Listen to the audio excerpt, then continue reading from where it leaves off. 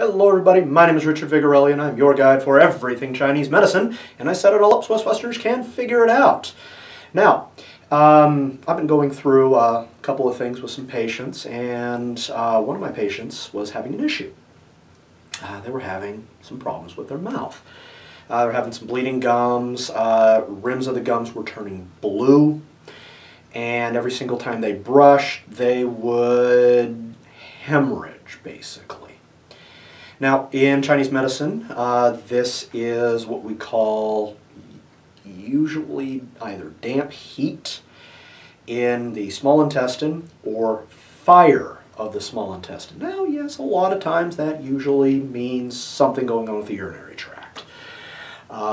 Maybe you got a little gift from somebody that you met a little while ago.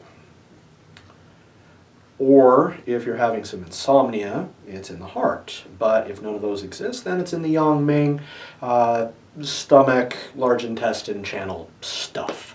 Okay? Well, we've got a few formulas that we can do for this. There's some acupuncture that we can do for it. It'll kind of take the edge off, but you see, here's the thing. The acupuncture and herbal medicine is not great at shutting this off. It's just not built for it. So this is one of those times where I will say, I'm sorry, I can't help you with this. And I actually told that to my patient. And I advised them to go see the Western side. So it's a teeth and gum thing. What they had was called periodontal disease. And I asked him, how often do you brush your teeth? Oh, once, maybe twice a day. Okay. Do you drink a lot of alcohol? Yeah. You drink a lot of coffee? Yeah. Okay. Kind of food do you eat? Is it kind of difficult to chew? Yeah. Okay. You got a problem, dude. So, sent him in, got a cleaning, and it kind of sort of cleared up. They took some x-rays, and there was some bone damage, because the bacteria had wormed their way in underneath the gum line and was breaking down the bones in his mouth. Well, that's a problem. So I highly advise that they pursue a surgical intervention, and I just heard back from him. He's doing great. Mouth is expected to make a full recovery, or at least a reasonable recovery. Teeth are doing well. And the bleeding has pretty much stopped. Not having the blue gum thing anymore, and so forth. So, if you are a practitioner of Chinese medicine, Eastern medicine, whatever it is you want to call it, because whatever, and you've got a patient coming in with this problem, guys, please refer out. You can't fix everything, nor should you. Okay? We're not really equipped to deal with this kind of condition. Dentists are. Okay?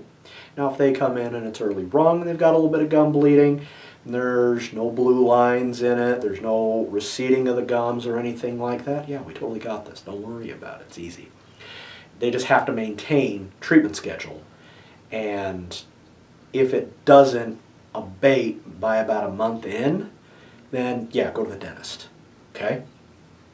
But if you've got blue lines on the gums and they're receding, I'm sorry, it's beyond acupuncture and herbal care right now. Go get your teeth cleaned, go get x-rayed. If you have any degradation of the bone, please go in for surgery. You'll be fine. They will take care of you if they're even slightly competent, and you'll be okay. I don't want you to lose your teeth. I don't want them to fall out. I don't want them to get loose and have you gum all of your meals down. Okay? That's not fun. So, if you've got any questions about that, please feel free to reach out to me. My website is vigintmed.com. That stands for Vigorelli Integrated Medicine.com. And if you also are new to the channel, hit that big red subscribe button down below. Don't forget to leave a like and leave a comment. If you've been through this yourself, some people might be able to like to hear your experience with it. Feel free to set that in the comment. Well, that's about all I've got for you today, guys. You take care, stay healthy, and remember to use the right form of medicine for the right condition. Take care, guys. Bye-bye.